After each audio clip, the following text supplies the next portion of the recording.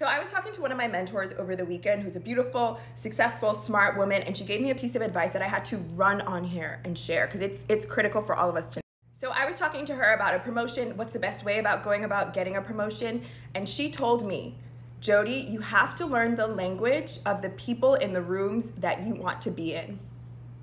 So obviously in the context of a promotion, that's observing the people who are more senior than me. How do they talk to senior leaders? How do they kick off meetings? How do they share their wins? How do they communicate with each other? Like, what is the language? But I want to extrapolate that to aspirational spaces that you or we all want to be in. In these aspirational rooms and spaces and places that you want to be in, there is an unspoken code of conduct that everyone is adhering to.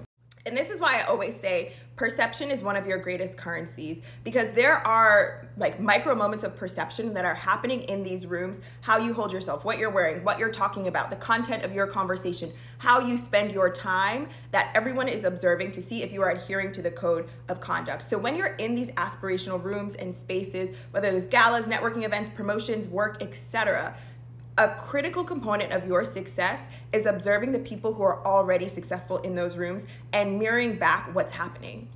So remember, there is an unspoken language in the rooms and spaces that you want to be in, and it is your responsibility to learn it.